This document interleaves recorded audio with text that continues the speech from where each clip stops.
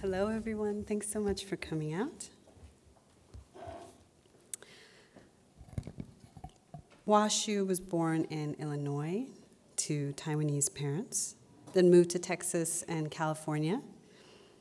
He went to Berkeley and got a degree in political science, and his PhD at Harvard in American Studies, or the History of American Civilizations, which is where we met. I was working on my PhD in English at the same time, and we shared a dissertation advisor that we were just gossiping about. I don't remember exactly when or how I met Hua, but I remember hanging out with the American Studies crew, getting drinks at the cellar, chatting in the Barker Rotunda. They were all super fun and funny, but in really different ways. Some of them were sardonic, some of them were goofy, boisterous. Hua, I always thought, was wry. That was the perfect word for his sense of humor. And I love hanging out in his speech patterns. This crew was a little intimidating to me. They were all working on cool projects about microphone technology and jazz, about cockfights and the original, political figures who actually liked to make roosters battle each other, black architecture, and in Hua's case, about both kind of over-the-top popular figures like Pearl Buck and marginal figures like H.T. Jiang, a writer whose FBI file Hua discovered while in the archives at UCLA. Hua published his dissertation as a book with Harvard University Press in 2016.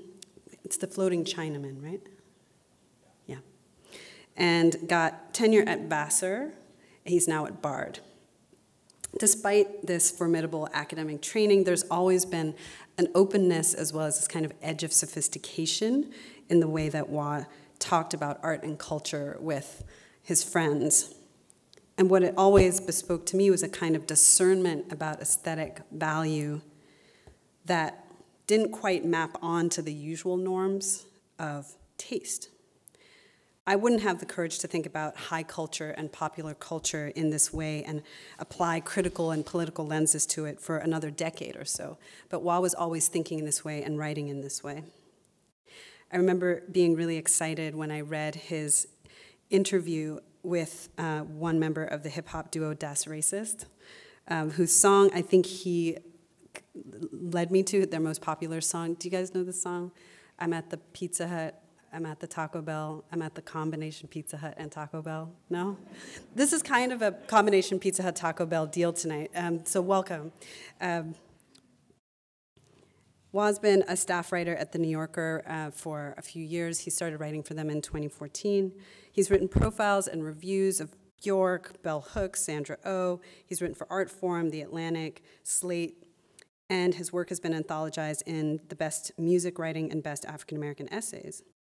His essay on suburban Chinatowns was a finalist for a James Beard Award for food writing. But I remember an artifact of our earlier time together that speaks to how inspirational Hua's work and ethos has always been for me. And it was a mix CD that he gave me for my 25th birthday.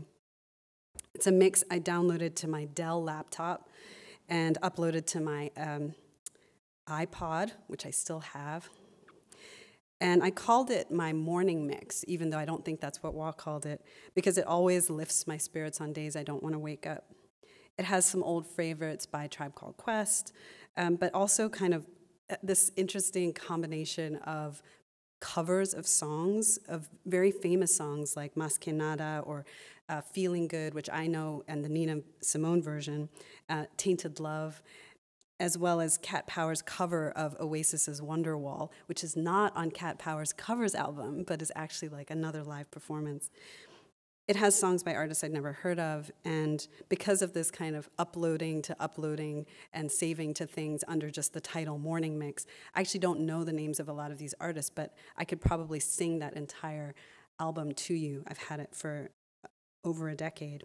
Hua's curation skills are out of this world, because something about the way he puts these songs together also captures something about my spirit or something about the way I cover other artists in my own work, the way I engage with the classics, but also with the new.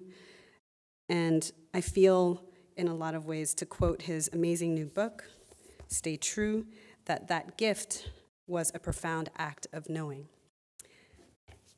Hua Hsu.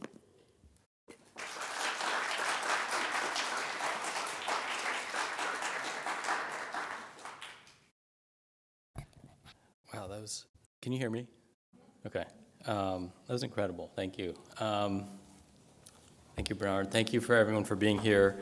It's really cool to be able to do this. I don't know, the novelty of being able to read with Namwali will not wear off, at least for the next 2 hours. So,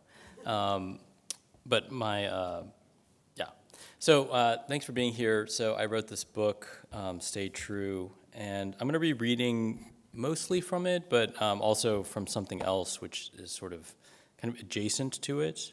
But all you need to know is that this takes place at Berkeley in the late 1990s. And it's primarily about a friend of mine named Ken. I have a photo of Ken and Susie sitting shoulder to shoulder in the back just as we're about to embark on a short road trip. They're chewing gum, smiling. I remember nothing else about the trip except the excitement of leaving for someplace else. Finals were over, and before we went our separate ways for summer, a bunch of us spent the night at a house a few hours away from Berkeley. In general, I wasn't used to seeing Ken in the back seat. We spent a lot of nights driving around Berkeley, his leg propped up on the passenger side door, his eyes scanning the horizon for undiscovered coffee shops, some out-of-the-way dive bar that would become our haunt once we turned 21. He was always overdressed, a collared shirt, a polo jacket, things I would never wear. But maybe it was just that he was ready for adventure. More often than not, a song's drive to 7-Eleven for cigarettes. At that age, time moves slow. You're eager for something to happen, passing time in parking lots, hands deep in your pockets, trying to figure out where to go next. Life happened elsewhere. It was simply a matter of finding a map that led there. Or maybe, at that age, time moves fast. You're so desperate for action that you forget to remember things as they happen. A day felt like forever. A year was a geological era. The leap from sophomore to junior year of college suggested unprecedented new heights of poise and maturity. Back then, your emotions were always either very high or very low, unless you were bored, and nobody in human history had ever been this bored before. We laughed so hard we thought we'd die. We drank so much we learned there was a thing called alcohol poisoning. I always feared I had alcohol poisoning. We stayed up so late, possessed by delirium, that we came up with a theory of everything, only we forgot to write it down. We cycled through legendary infatuations sure to devastate us for the rest of our lives. For a while, you were convinced that you would one day write the saddest story ever. Ken and I swapped theories, looking for stories that might make our world seem more real. We talked a lot about television. We'd been schooled to look for allegorical meaning, so of course we quested for alternative interpretations, unpacking all the tropes that governed our imaginations. We stretched our memories to come up with a list of every old TV show, every member of the 1984 San Diego Padres. There was no such thing as authority, just whoever could pull the randomest reference or narrate the most compelling take on some formative movie from our youth. In those days, I fixated on the lamest things people did. I didn't trust anybody who tucked their shirts in. When Ken tried to get me to listen to classic rock, or worse yet, Pearl Jam, I recoiled in disgust, as though he were presenting a virus. When he told me about his plan to move to Boston after graduation, I admired his vision, far beyond San Diego. But Boston was lame. I wanted to go to New York. When he started reading philosophy and theory, I delved into even more obscure philosophy and theory. He recommended a book on hegemony and socialism by Ernesto Laclau and Chantal Mouffe. I scoffed, as if he had just praised the Pearl Jam of post-Marxist thought. Oh yeah, I've heard of them. And then I committed their names to memory. He often wanted to talk to me about girls, an area of knowledge where my understanding was largely conceptual. All I'd ever learned about romance in high school was that Schindler's List is a terrible idea for a first date. We were also the only people in the theater for matinee, which made it much worse. It was an aspect of life I was still figuring out. Meanwhile, Ken unironically used words like libido. We were always being asked to read things for which we were unprepared. How can Foucault possibly make sense mere days into college? But you read anyway, confident that there would come a day when you could pull from Adorno or Hegel. For now, you underline the parts that sound as if they applied to your life, your perspective, whittling these systems of thinking down into something usable, like a sudden disdain for Nike. All of this would make sense soon, maybe when we were juniors. The present was a drag. We lived for the future. Youth is a pursuit of this small kind of immortality. You want to leave something behind, record a single and put it out in the world, the part of the world that never dies, granted new life in the used bins and secondhand shops. Nestle your zines and manifestos inside newspapers around campus, between the pages of magazines left behind in cafes, your words against theirs. Spray paint another's initials in the parking garage. You hurtle toward the future where you might look back upon the intricate secret handshake and laugh at how silly it once was, if you can remember it at all. We sought a modest kind of infamy. Ken and I used to study at a particular table in the library, in the interstitial zone between where various Asian fraternities and sororities flirted with one another. They had a different kind of pride. They claimed AZN pride. This will only make sense to Asian Americans from California, just like this kind of cheesy version of Asian pride that we thought was kind of lame. But they claimed this, and they were aliens to us. We would make each other keel over in laughter by miming lengthy, silent drum solos, sliding a bag of gummy bears back and forth like some slow, erratic game of air hockey. Above us was a plaque with a painting of an old white man. Beneath him were the names of everyone who'd earned whatever award was named in his honor. We'd write our names on slips of paper and sneak them into empty spaces underneath him, wondering how long it would take before someone noticed us. So this book is about kind of the banal ecstasy of youth, and just sort of how, boredom is really the crucible for friendship when you're young. You're bored together, you're really trying to figure out some way out of your boredom together, and it's sort of in that process that you find the people who complete you but also complicate you. And in the course of writing the book, it's sort of what emerges is that I think I am less so now. Namwali's generous introduction may convince you that I'm not a sort of like serious and elitist person, but that's very much who I was in college. And when I befriended this person, Ken, I was very suspicious of him because he was mainstream, he was in this fraternity, he was confident, he didn't have trouble speaking for himself. And these are all qualities that I found sort of anathema to who I wanted to be. I wanted to be around people who liked the exact same obscure things as I did. And it was a friendship that really changed my life, in part because it ended in 1998 when I was 21, when Ken was killed the summer between our junior and senior years. And I started writing some of the sentences that would go into this book the day after it happened on July 20th, 1998. I didn't realize at the time that I was writing a book because I was 21. I had no dreams of becoming a writer. Writing a book seemed like an impossible thing, but writing was just a place to go. It was just an escape from the kind of relentless, sadness that a lot of us were feeling after we had lost our friend. And so I'm going to read something that actually isn't in the book, but it's sort of adjacent to it. And it's sort of prompted by an experience I had reading in the courtyard. Right when I realized that that was here, and not. I remembered that I had this very transformative moment reading a book in the courtyard right outside here some 10 or 11 years ago. It reminded me of this other thing that I had written, which is actually also one long Instagram caption. For years, I was looking. I used to go out at night in search of what exactly? Other people's dreams and visions, their best efforts and one-off genius accidents, all attempts to make sense of things I was feeling but could not explain. I would go to the record stores and bookstores along Telegraph, and then in Harvard Square, Central Square, and then in Brooklyn and Manhattan. The ones open late. and dream of finding a piece of music or paperback that felt the way I felt.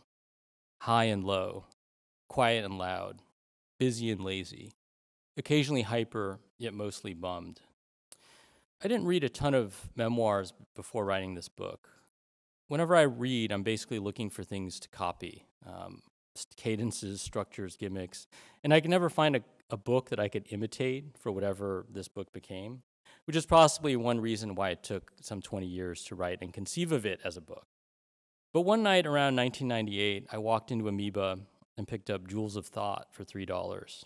I knew nothing about Pharaoh Sanders beyond his cool name. I was drawn to the fonts, the colors, the peaceful repose struck by the man on the sleeve. It opens with the sound of clapping hands. Why not join in? It was the most beautiful thing I'd ever heard, flecked by occasional blasts of exorcism. It was a cosmos, not a song. Not music, but a model to be followed. A relationship I wanted to have with the world, and a possibility. The book is just sort of the thing that I was looking for when I would go out in search of things at night, and I hope you find it too. So thank you. I don't know how long that was, but all the more time for Q&A.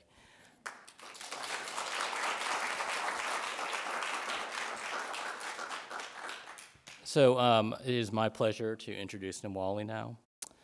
Namwali Serpell is a decorated writer and scholar, an essayist, a professor of English at Harvard University, a rigorous yet limber thinker on scales intimate and continental. Someone who's comfortable dissertating on matters of ethics and phenomenology as emojis and shade.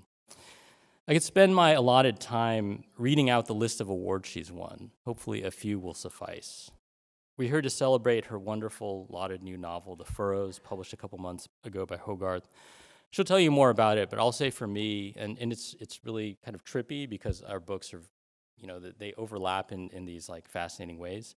But for me, it really captured the vivid like unreality of grief, whether one is mourning an individual or a way of life. Before The Furrows, her 2020 book, Stranger Faces, a collection of essays on faces, was a finalist for the National Book Critics Circle Award and a Believer Book Award.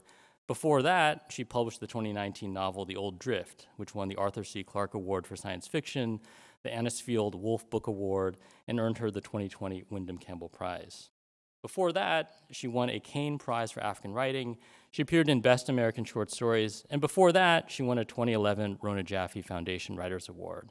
I had multiple tabs open on my computer, making sure I got everything, and then I suddenly remembered that she also found time to squeeze in 7 Modes of Uncertainty, an academic monograph, which took seriously what it means for literature to unsettle us in this, or leave us in a state of disquiet, even as we consult it for ethical lessons.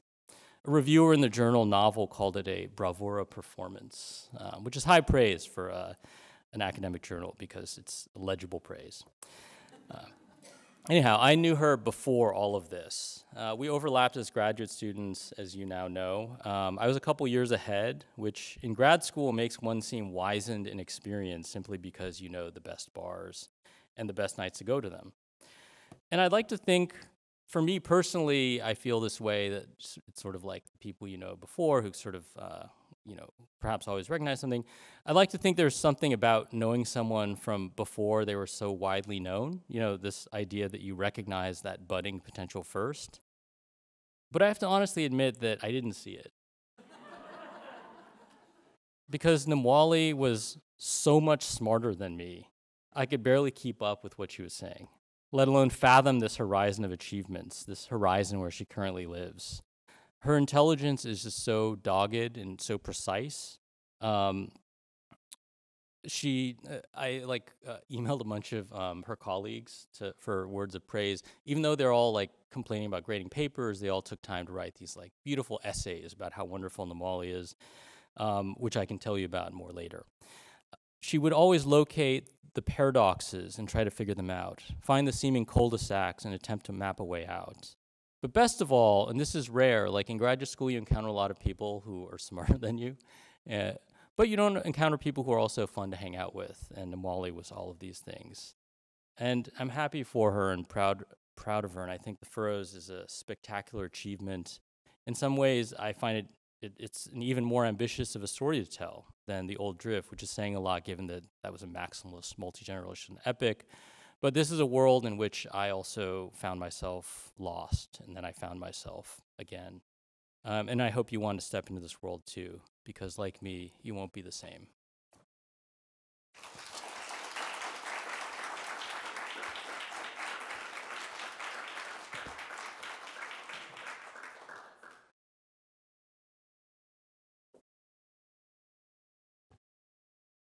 Feel verklempt.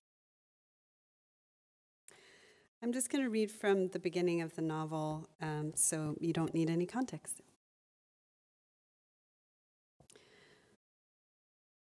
I don't want to tell you what happened. I want to tell you how it felt. When I was 12, my little brother drowned. He was 7. I was with him. I swam him to shore. His arms were wrapped around my neck from behind, his chest on my back, his knees pummeling my thighs. At first, his small, heavy head was on my shoulder, and he breathed in my ear, the occasional snort when water came in. His head bounced, my shoulder ached. His hands were knotted at my collarbone, and I held them there with my hand, both so that he wouldn't let go and so that he wouldn't choke me. With my other hand, I pushed the water away.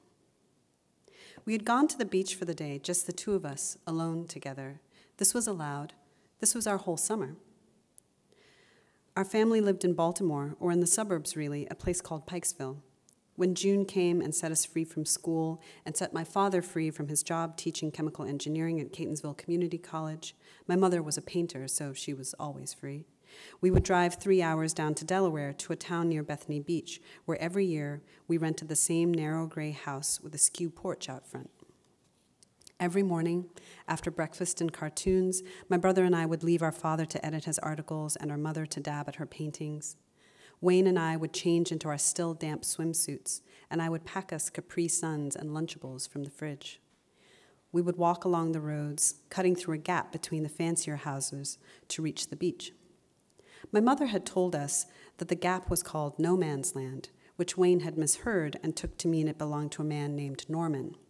We'd sneak quietly through Norman's Land, then tromp over the boardwalk, our flip-flops knocking against it, and find our favorite spot on the shore, which was marked by clumps of seagrass. Wayne was a nutty brown, a scrawny creature, a good kid. He played so hard, as if play were work. I was too old to play, so I watched him play and helped sometimes. That day, I buried him for fun's sake. We dug a shallow trench with cupped hands, like dogs, like gardeners. The top sand was cane sugar, the undersand brown sugar. When the trench was big enough, he tumbled into it, and I packed the sand onto his body, patting it over his hands and over his bony knees. Under the fluorescent sun, he lay as still as a magician's assistant. He asked me to cover his head with our straw hat, and I said, "No, you'll suffocate."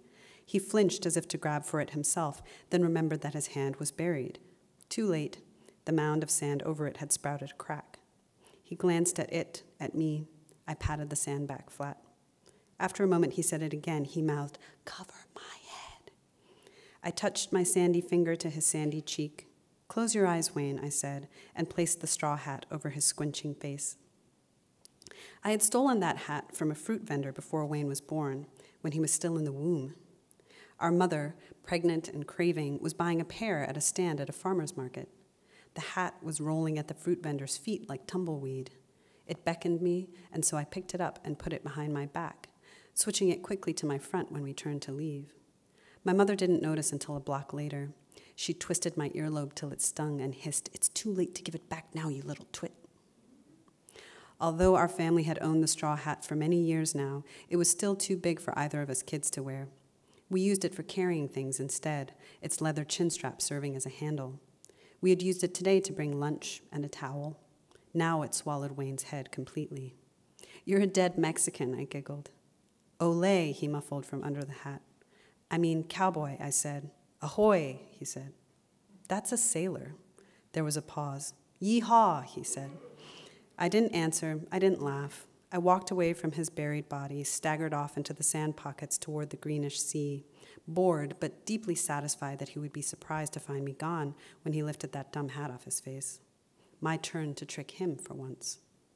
My toes were already wet by the time he realized I was gone. He leapt up and tossed the hat and gangled his way toward me, yelling pell-mell, splumishing past me into the water. I watched his bronze back vanish, then retreated and sat beside the empty trench with my arms around my knees. There was no one else around. It was bright and hot, the end of summer. Then the clouds came and lowered. The wind rose. The waves rose. Dear Wayne, you swam into the furrows. At first you didn't know it because you were under the surface and you faced down as you swam, staring at the vault of the sea below. Then you felt the sky darken above you, a shadow passing, and when you came up to breathe, you were suddenly inside them, the great grooves in the water, the furrows. On either side of you, those whirring sheets of water, the foam along their edges sharpening like teeth. On either side of you, the furrows, cleaving, chewing. They ate you up.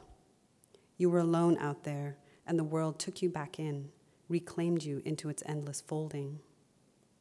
He was joyful and swimming, and then he wasn't. I ran in, I swam to him. I reached him and we grappled some until he managed to get on my back and wrap his arms around my neck. I held his knuckles in my hand. I turned and swam us to shore. He dragged me back. Halfway to the beach, his small, heavy head began to beat against my shoulder in an unreasonable way. That was the word, I thought, unreasonable, a word our father would say. I knew to hold my breath and dive through the waves like our mother had taught us, but what about Wayne? Did he remember to dive, to hold his breath? There was no breath in me to ask or remind him. The wind whipped. I clutched his knuckles like a junk of bones in one hand, pushed the water away with the other. We rocked, his knees bumping the back of me, his head knocking my shoulder in that unreasonable way. It made no sound, but they found bruises later. I felt him soften, and something inside him came into me then, came into me in little waves, more and more ripples until it was done, and my insides felt full up, his body swept clean of him, mine filled to bursting. I swam like this, doubled, an empty sack on my back, my fingers raw with clutching.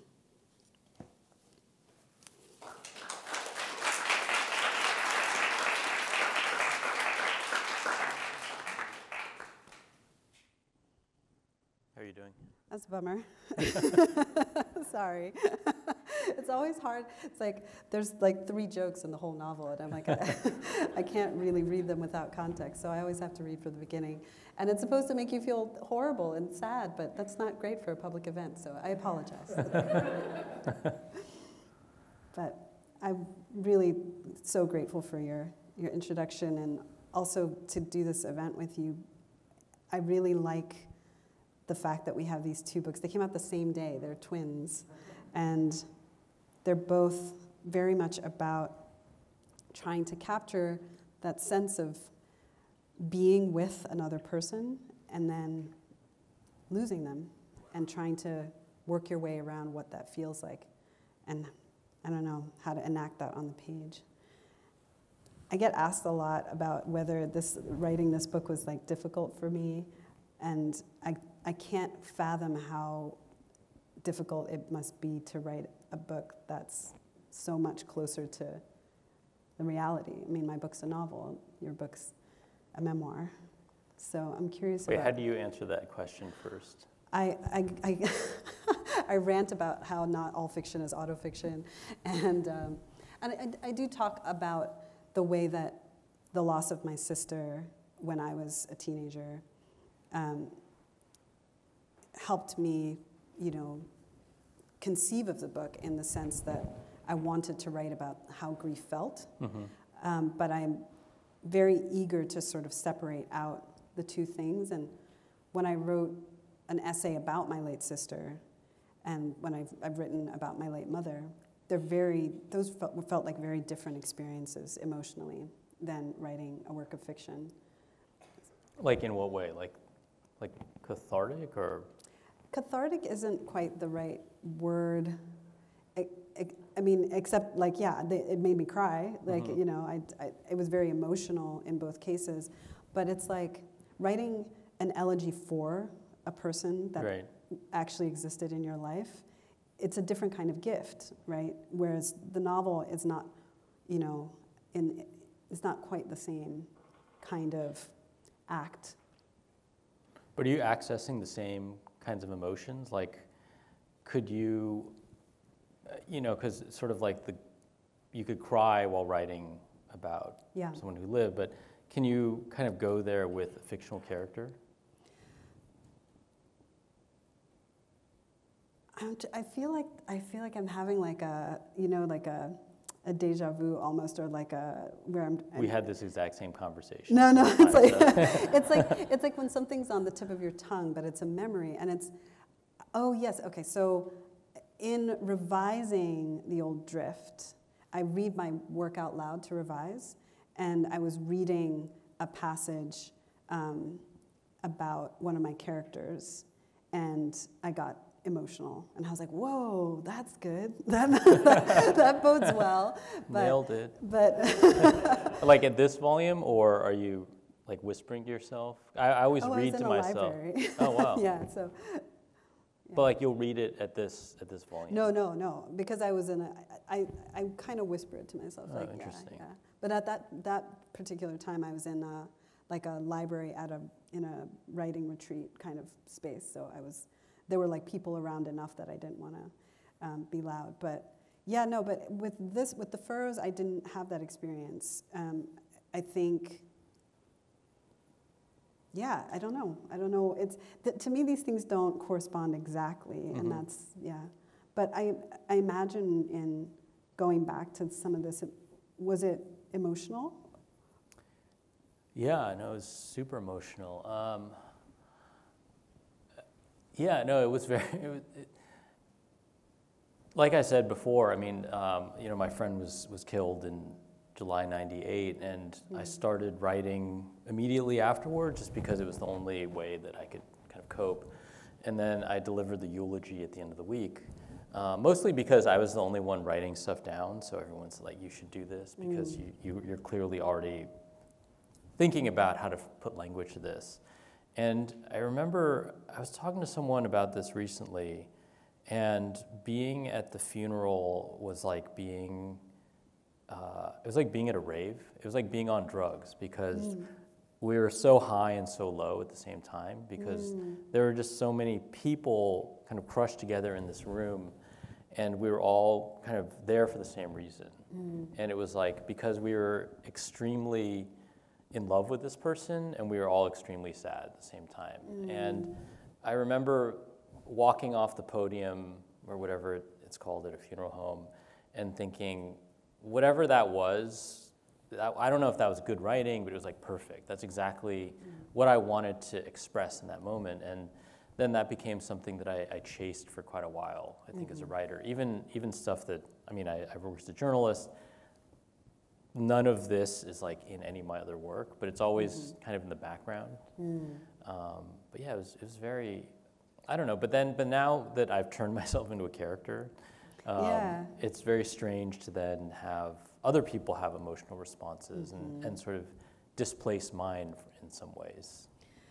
Yeah, I feel there's a couple of things that are resonant in that. My sister died in July '99, and the funeral did not feel like a rave because it was in a church, and my sister wasn't Christian, and it was a very awkward, I think, fit. But I was asked to read something about her or for her, but I read from someone else's work. I read from Ntozake Shange's For Colored Girls, and I read this, it's like the Red Woman's speech, and she's like a sex worker. It's very, very intense thing to read in a church, but everyone who knew my sister, when I read them the passage, were like, that's perfect, that's exactly it, right? There's some way that like words can sometimes just fit the feeling of what a person, like their vibe or their aura or their soul, right? So I had that same feeling, but it wasn't something I wrote, so I wasn't hunting it down in that sense. But I was going to say the feeling of turning someone into a character or turning something into a character, and then people's responses. When I did write an essay about my sister, which is called Beauty Tips for My Dead Sister, I wrote it and I had this very emotional response to it, and then it got published like months later, And I got all of these messages and emails and calls from people who were having the experience of like thinking about her again, and were Like people who knew her. Yeah, and who were reacting in that Yeah. same kind of emotional way. I mean, have you had people like you? I love how you sort of drop people's names in the piece, just like it's like the book is crowded with these friends. You know, you don't always describe them. Sometimes you do, and sometimes you don't. But have you heard from those people? Yeah, I mean, I'm still friends with 90% of the people Yeah. in the book. You know, it takes place basically like first year of college to, I mean, just 4 years of college basically. And so everyone, I'm still friends with 90% of them, Yeah. and most of them were okay with their names being in it. Mm-hmm. The only people who weren't are the people who still harbor dreams of running for public office. Right. Someday, which is like kind of weird. But yeah, and it's actually been really beautiful because they were the only, like I wrote it for myself, but they were the other people I kind of cared about. Yeah. And it's been kind of incredible to have this opportunity to just kind of have these conversations with my friends. We've never stopped talking to each other, but as we've grown older, we've talked about him less, Yeah. even though we've all kind of brought him with us in some way. And so Yeah. it's been really incredible to have that opportunity. And, you know, I feel like if sometimes they'll be at readings and then I'll just Yeah. read the parts about my friends. And Oh, it's that's been, great. I don't know, it feels like a group effort in a way. Yeah. At least I hope they see it that way. I'm curious, when you wrote about your sister, did your Yeah. relationship to her, or like, did it change how you thought about her or imagined her or visualized her? That's a really good question. I mean, I wrote it 20 years after she died, and it's, you know, it's beauty tips that she actually gave me. She's the reason I live in New York now. She came to NYU in the late 90s, and I visited her as a young teenager myself, and it was downtown in the 90s. It was like, this is amazing. And I remember, like, you know, wandering around Chinatown with her, and she was working as a model. She was very into fashion and that sort of thing as well. And she, you know, since I was 12 or 13, oh, this is how to pluck your eyebrows, and this is how to put mascara on, and this is how you should stand for photographs, and this is, you know, this was just like part of the way sisters engage with each other.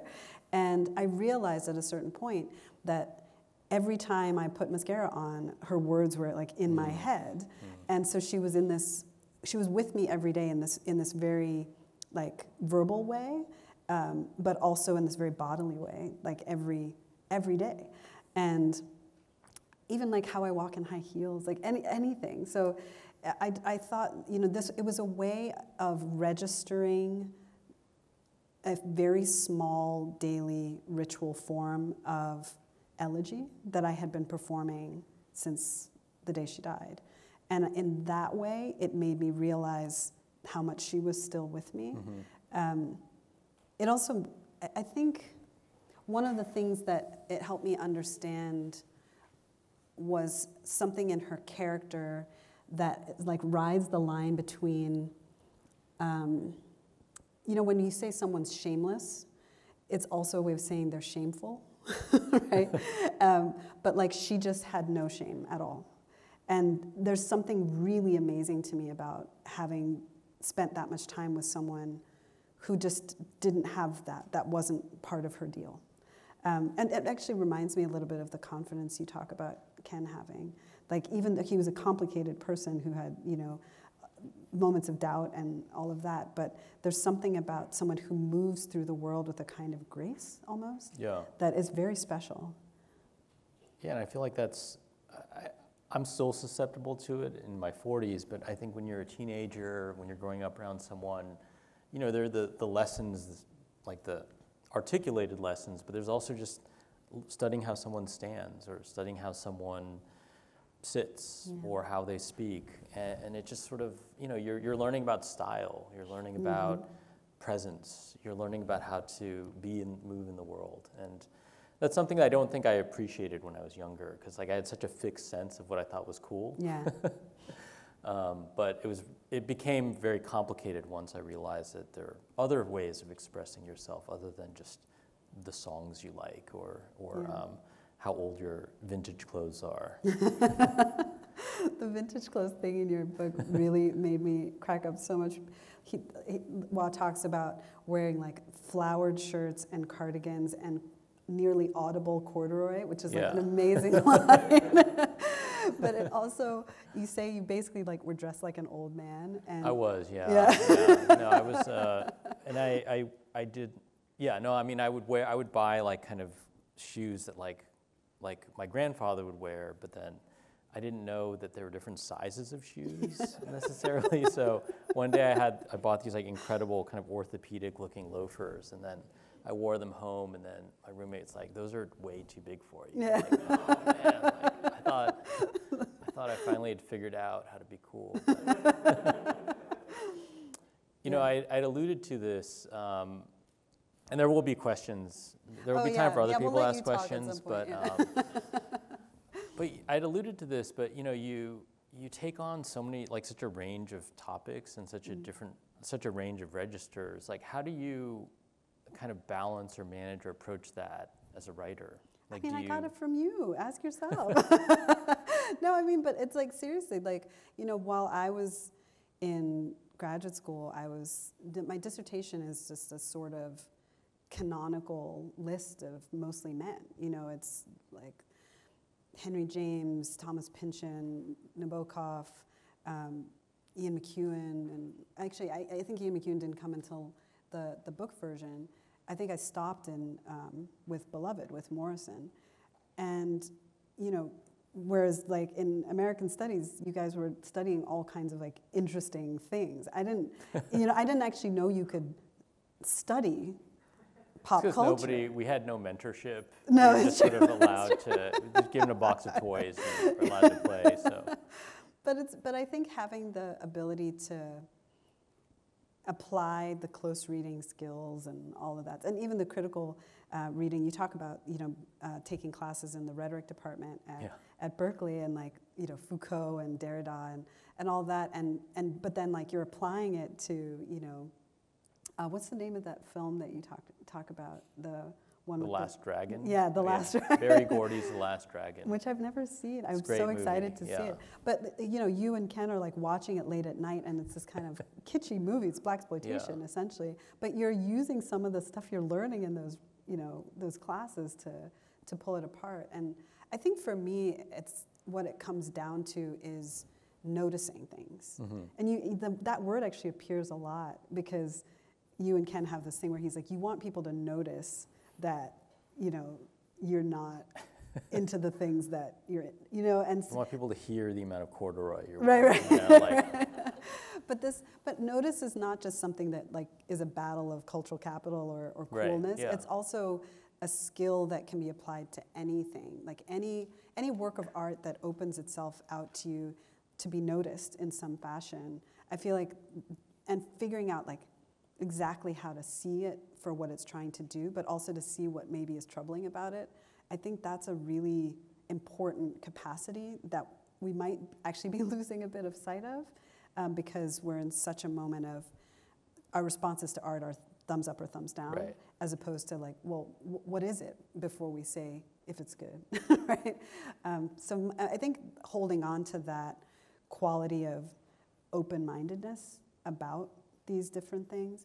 I mean, something you trace in the book so beautifully is this movement, as you say, from this like high righteousness and rigidity of an aesthetic hierarchy that we have as teenagers. Like Pearl Jam is like definitely not cool, and to this, you're like, and then I like listened to jungle music, and so I started going to raves, and then I listened to just the way that the music kind of opens out. You kind of signal it in the way the different kinds of songs. And the piece you just read about Pharoah Sanders is beautiful in the same way. It's like this opening out to possibility.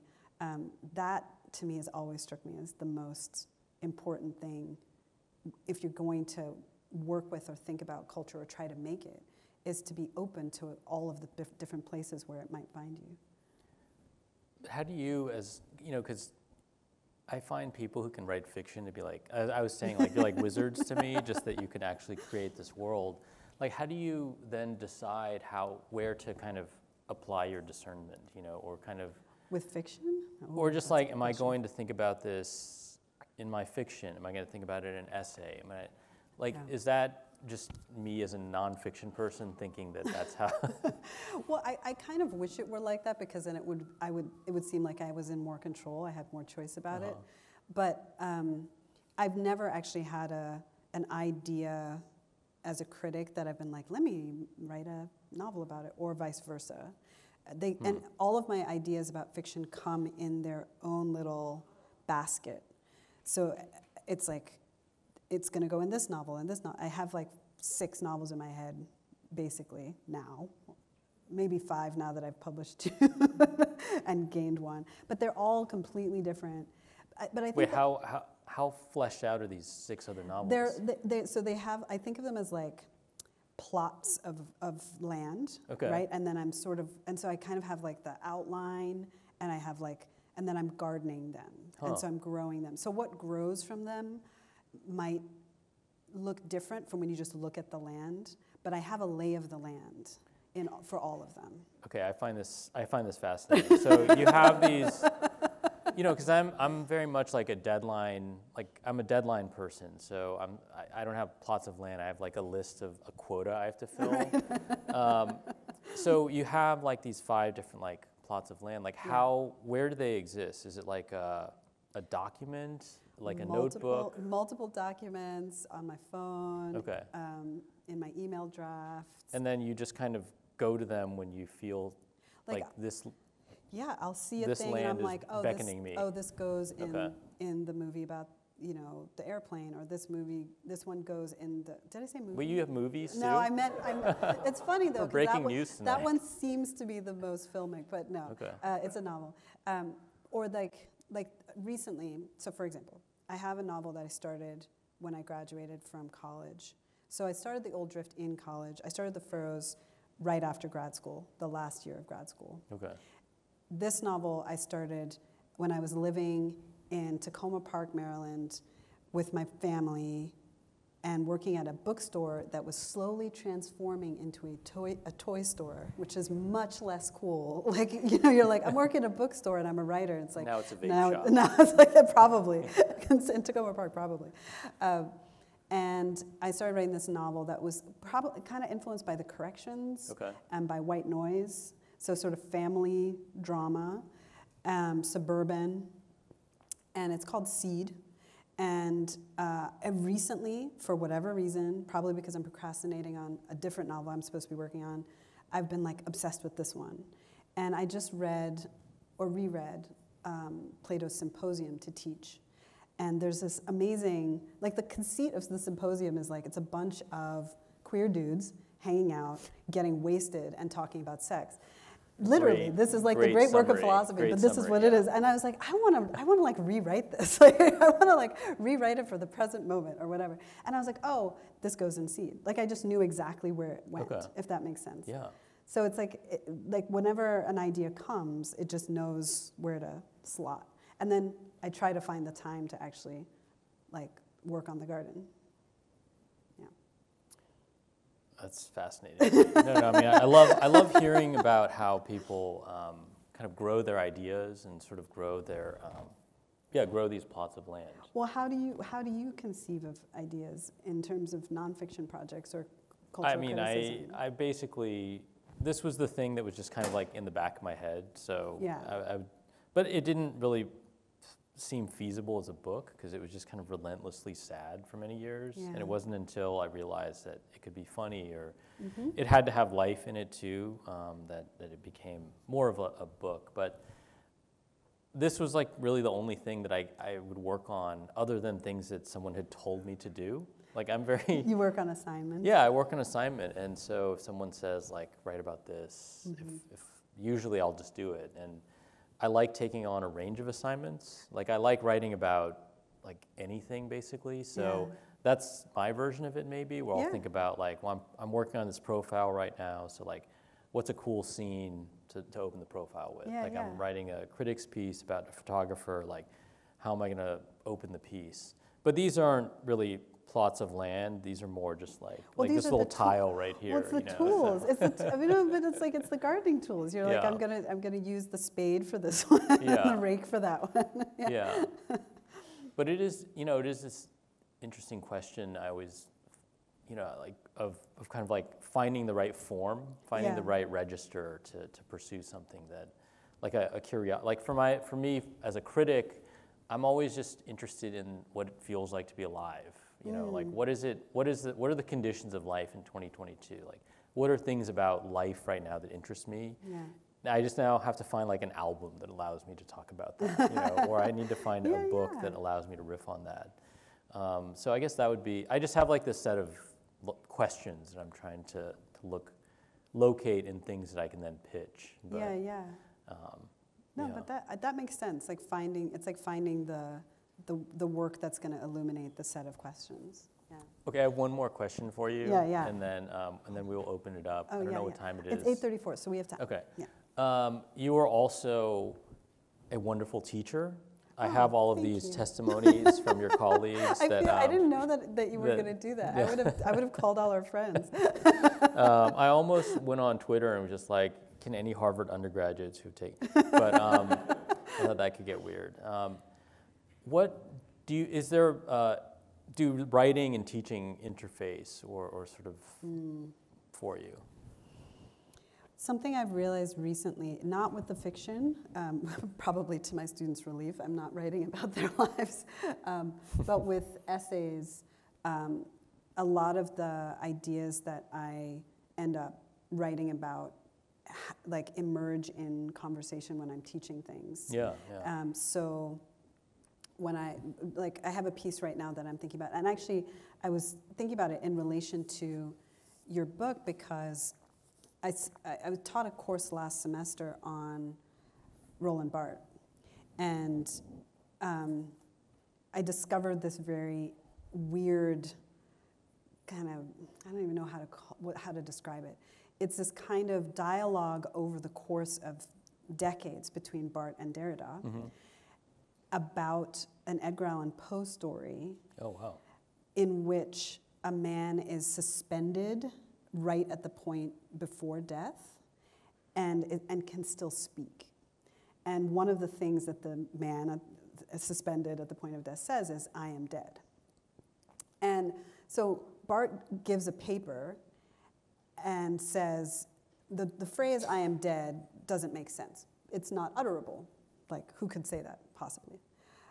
And Derrida in the Q&A is like, actually, there's this Edgar Allan Poe story where someone says, "I am dead." And of course, for Derrida, it's like, to be able to... What an incredible moment. It's so good.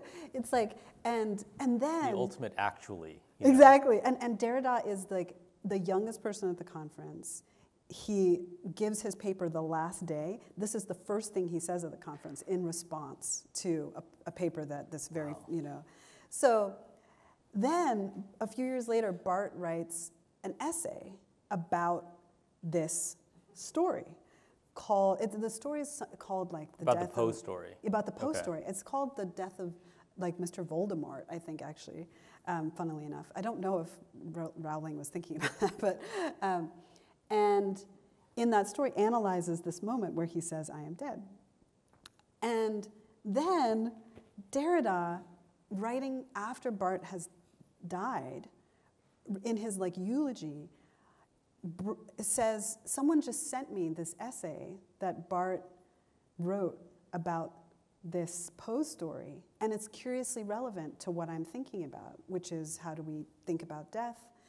And he quotes the Barthes essay, but skips the part where Barthes quotes Derrida. Wow. Which is really weird, because it's like, you're saying, isn't this interesting that my friend that I care so much about, who I'm eulogizing right now, wrote about this thing that I informed him about like decades ago, but then you skip the part where that friend actually acknowledged that right? It's a very strange thing. Anyway, sorry. I'm obviously still in the early stages of writing this essay. But you have this quote, and I was going to ask you about this. You're writing about Derrida, writing about modern life. So you say modern life, theorists like Derrida explain, is full of atomized individuals casting about for a center and questioning the engine of their lives. His writing is famously intricate, full of citations and abstruse terminology. Things are always already happening. But reflecting on his own relationships tended to give his thinking and writing a kind of desperate clarity. The intimacy of friendship, he wrote, lies in the sensation of recognizing oneself in the eyes of another. We continue to know our friend even after they are no longer present to look back at us. And I wanted to ask, I mean, first of all, like, I was like, that's a beautiful way of describing how even when Derrida's being completely convoluted, you can still feel what he's saying, and you can still kind of grasp the longing in a way behind what he's writing about. But I also wanted to ask these interpolations of like the theory of the friend from Aristotle, or the theory of friendship from Derrida here, and also our departed friends. How did that come into the writing of the book, and when? I think a lot of,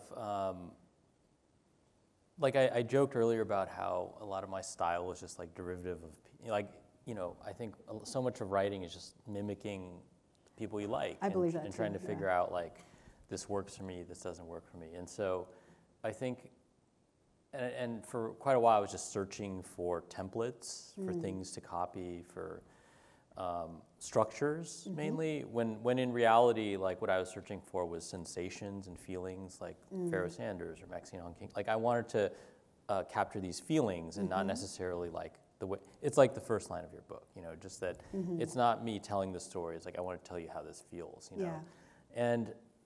And so I would read all of these theories around friendship because I thought that it was a very kind of grad student thing to do. Like in order to write the sentence, you read like 4 books to then cite someone saying something very simple like capitalism is troubling or something, you know. Sure, yeah. But in this case, you know, like the Derrida politics of friendship, it's very, I still don't quite understand it, I think. Neither. But then he has all of these actual eulogies he gave. He has all these letters, and they're so clear, and they're so quotable. And so I think part of it came out of this desire to just like find these larger structures to kind of hang these thoughts on. Yeah. But it's also kind of like, at that point in the book, I'm still like very much in love with my own sense of like esoteric knowledge. Sure, so of course, like a 19-year-old version of me would like quote Derrida just to be like, friends are cool, you know, like friends rule, as Derrida would say, you know.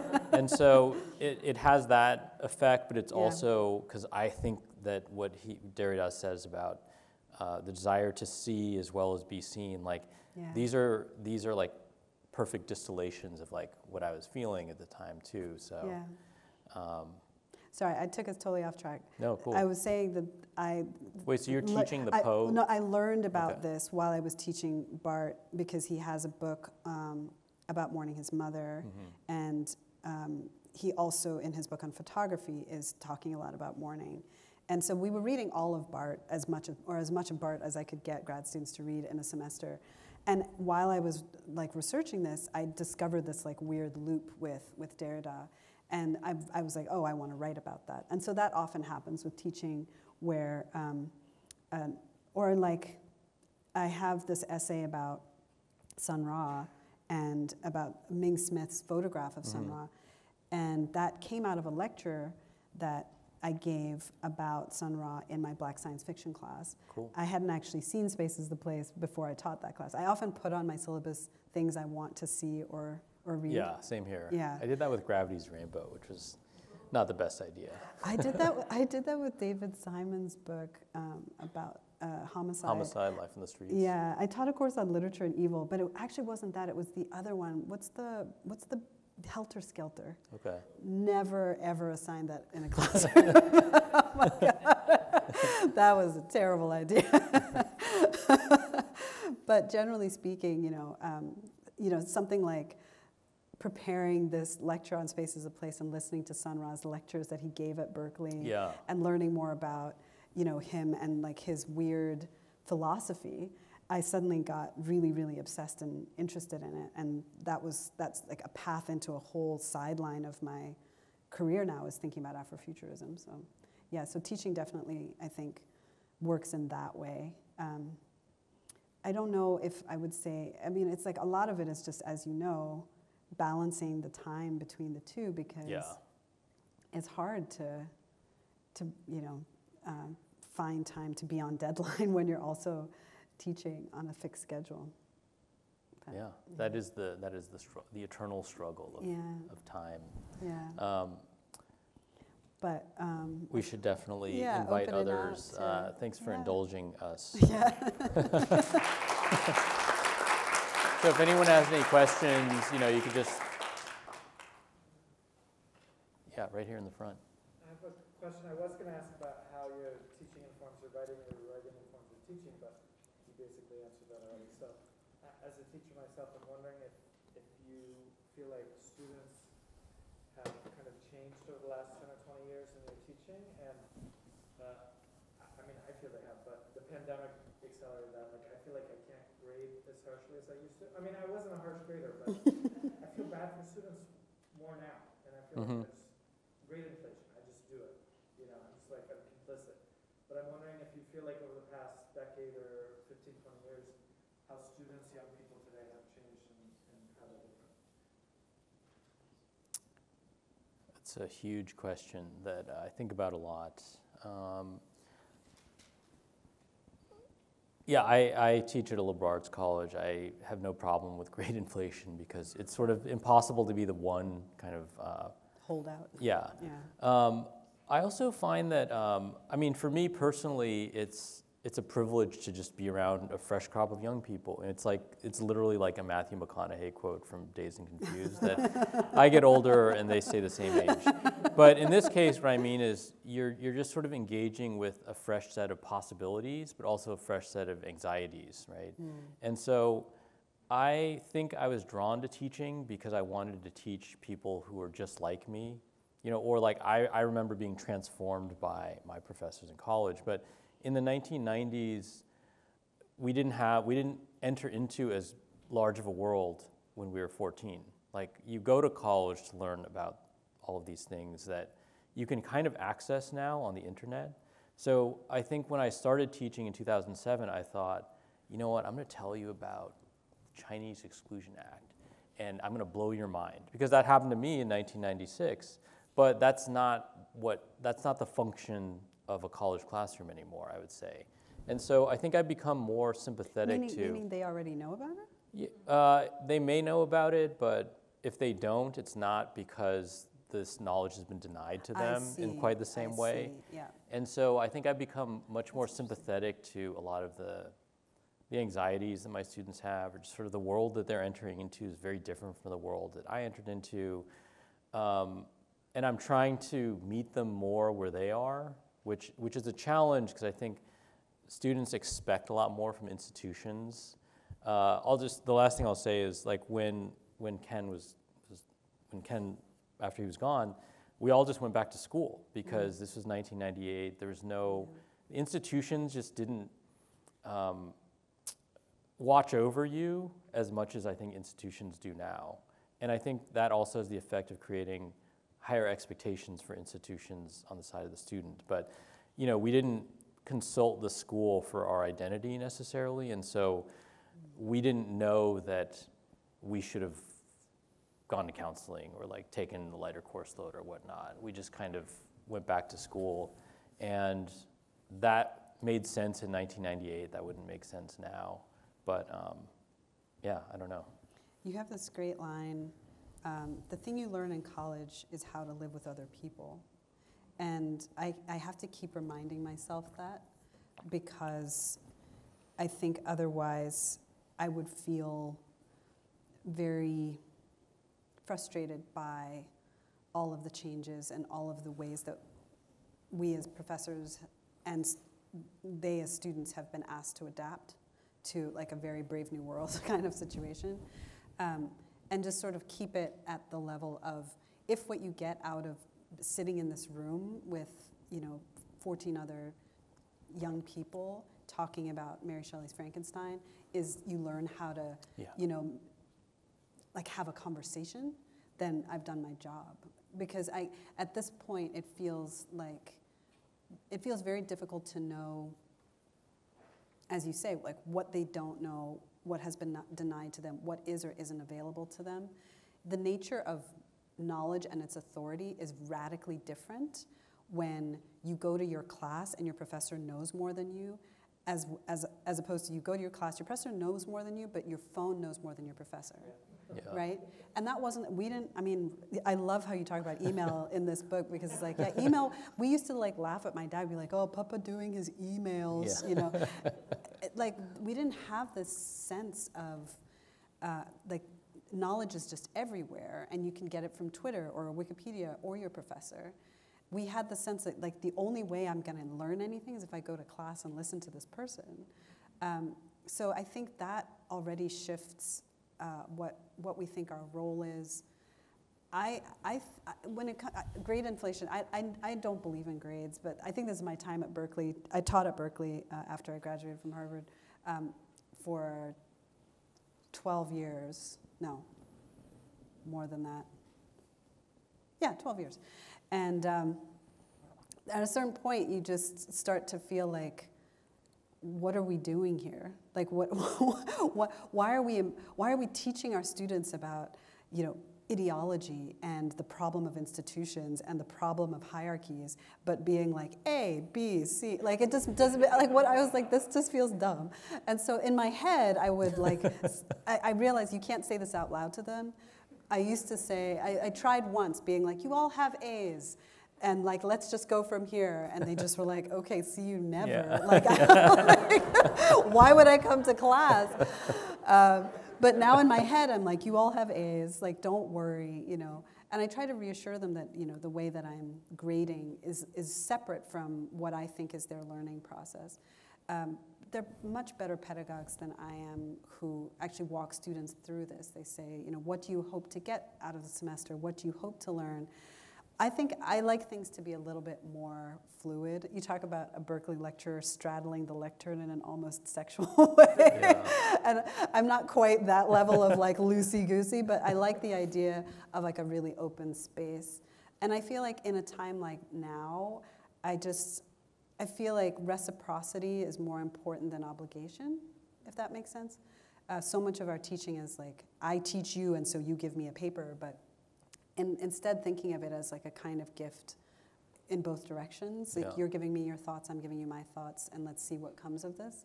I feel like is a gentler way maybe to think about this process. A lot of this is the problem of institutions, as you say. It's like the whole like, oh, the students think they're customers and so they're disrespectful. It's like, well, that's not our fault. That's the fault of the institutions that are charging them out, so much money to come. So I feel like we can't fix those problems because they're so big.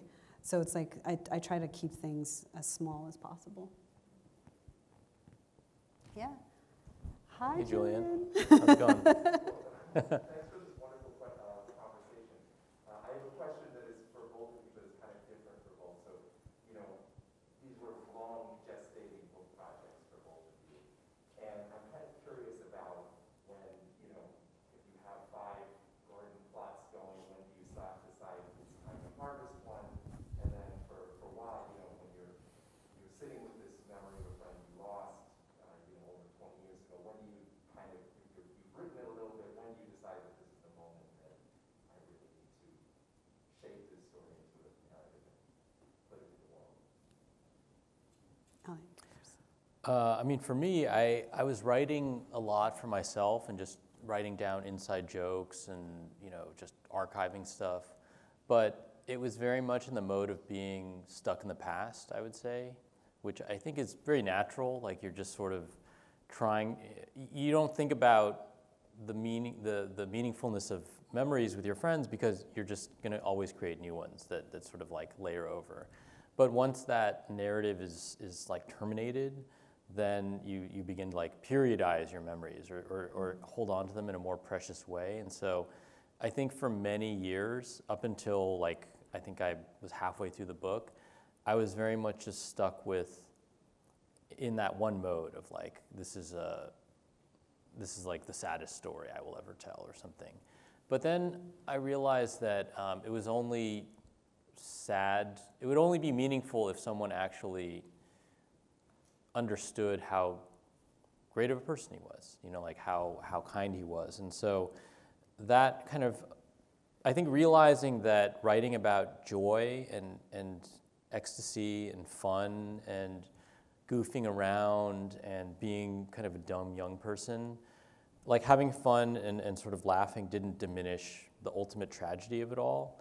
And maybe that's very obvious for people who go through grief, but it's not something that I understood until I wrote those scenes. I realized like I've created this world that I can kind of hang out inside, and it's fun to hang out with us. I know what's going to happen, but let's just hang out here for a moment and have fun and just remember those things, as well as kind of honoring what was going to be inevitable too. So I think when I figured out that it could be both of those things, like something that was funny but also sad, was when I realized like I think I'm done with this, or at least I've moved forward in a way that is creates more space for other people, so that you're not just kind of coerced into feeling the way I feel because I'm feeling it so strongly. Like when people read it and say, I'm sad that this person died because he sounds like a great person, that's great, because it shouldn't be about like me being overbearingly sad, if that makes sense. So I wish I knew what my timing was. I mean, I think I can speak to, writing the essay I wrote about my sister had a similar feeling of readiness to tell it in a way that's not going to be overwhelmed by the feeling or the history of the feeling.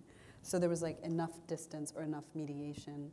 And while it wasn't about tone necessarily, although I think that essay does have moments of humor, more so than this novel does, it was about finding the form.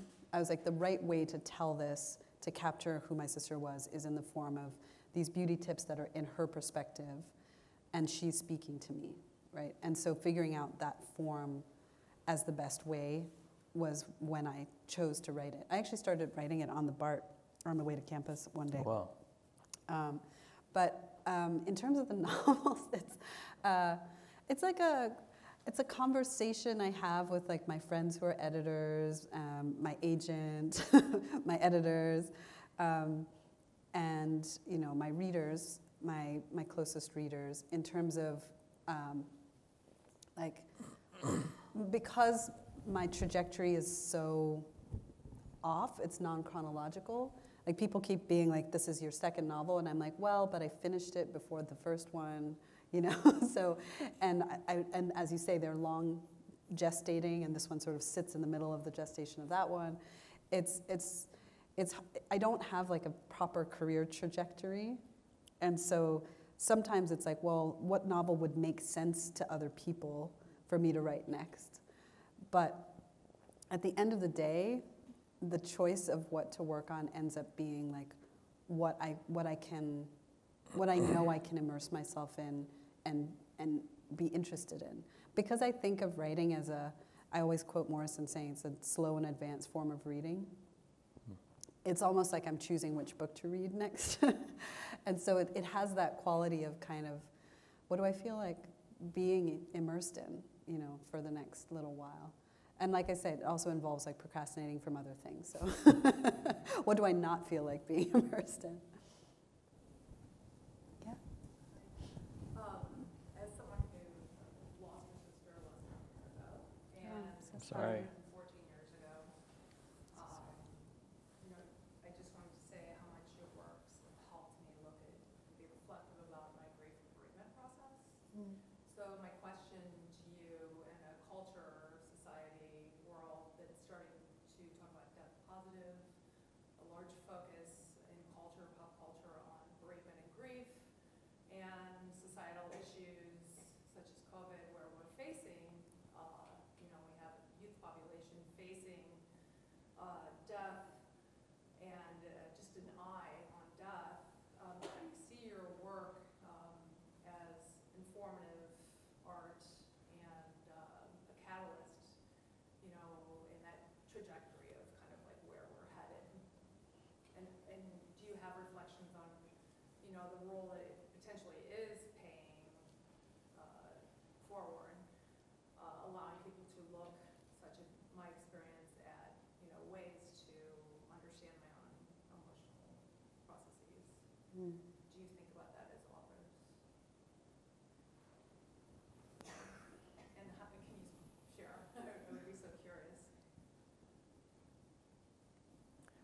First of all, I'm so sorry to hear about your losses, and that it's I know it's tremendous to hear that anything that we do could.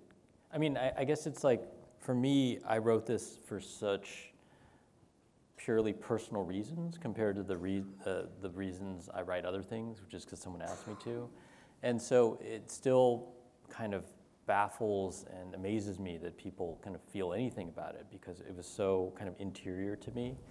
I don't think about that responsibility or that possibility, but it's very beautiful when it happens, because I think it forces me to realize something about this book for me, which is that I feel as though I'm actually losing a bit of my own grasp of my friend Ken.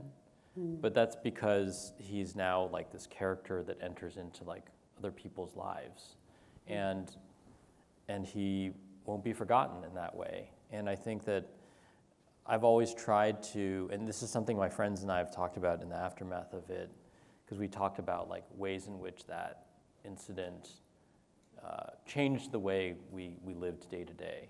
And I think we've all tried to move forward with him, you know, whether it's as a sort of like intellectual partner, like with like Barthes and Derrida, or whether it's just thinking about these moments of kindness that we witnessed that we want to pay forward. It sounds so simple, and yet it's not something that I think many of us stop to think about. You know, the ways in which these incidental, like easily overlooked moments of love and kindness get passed on.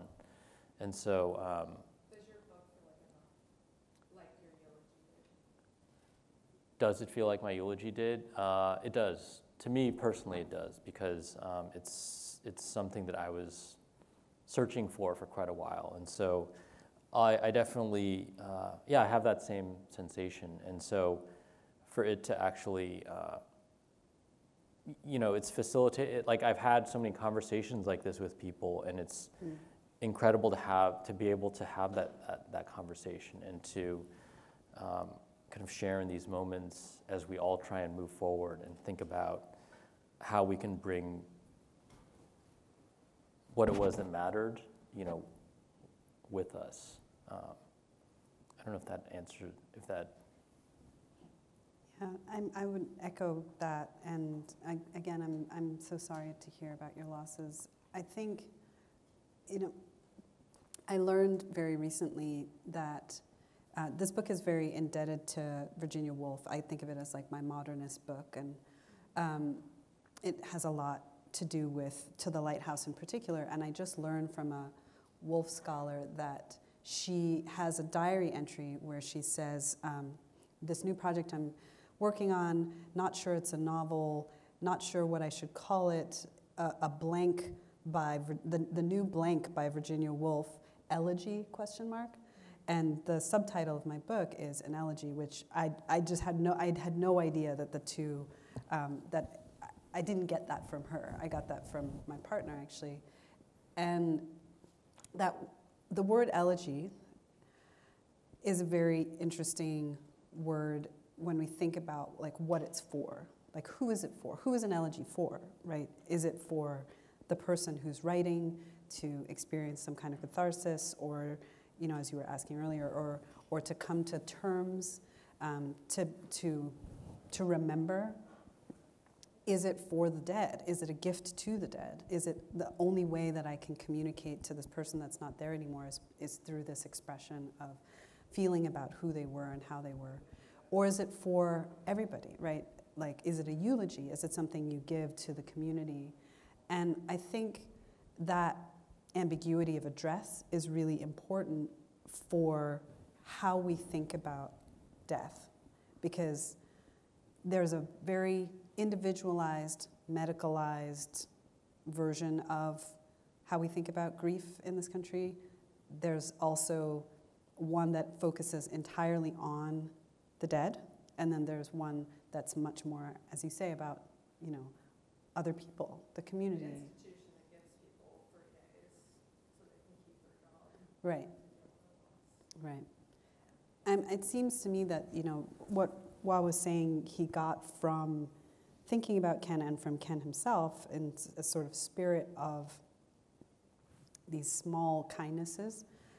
It seems to me like the best we can do in how we talk about our individual griefs with each other is to kind of literally do what we're doing, sort of sit together with it.